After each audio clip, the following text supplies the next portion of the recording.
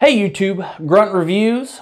Today we are looking at kind of an often overlooked piece of equipment. As you can see, I have my, my MDRX here, but today we are talking about slings. In particular, this is the Warrior Poet Society WPS rifle sling.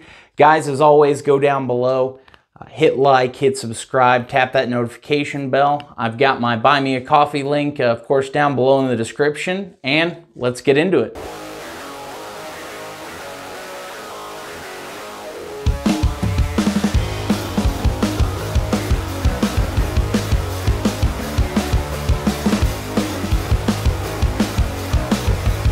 All right, guys, just wanted to show you this thing real quick, and then of course we have the range footage of it as well.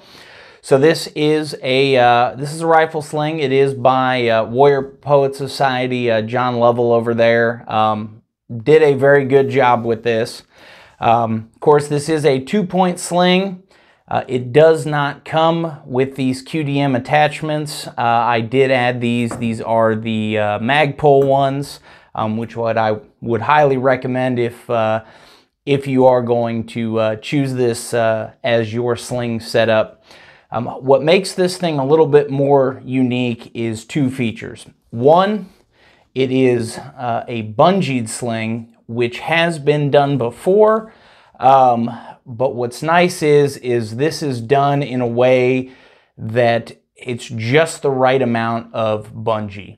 I've used some single points in the past that were very springy. I've used another bungeed 2-point like this, that same deal. It ended up bouncing up and down almost like galloping on a horse, ended up banging into your knees and everything else. So they did a very good job on just that right amount of stretch and elasticity in the sling itself. Of course, everything on this, if you look at the stitching, it's done very, very well on that. The other two somewhat unique features is the excess, or your sling adjustment, actually has the Velcro built right into it. So once you're done with your adjustment, you're able to Velcro it all up. You don't have to use duct tape or 100-mile-an-hour tape or anything like that. It's all included in the sling. Not only does it look good, but it keeps from that lovely stickiness of the old duct tape there. And then the last really cool feature of this thing is their buckle release. So once it's locked in, it's magnetic. It is not going anywhere. I believe they tested this to a few hundred pounds using some weights in a gym. We tried it at the range. I had a buddy of mine pull me with it, and with kit on, I'm about 200 pounds.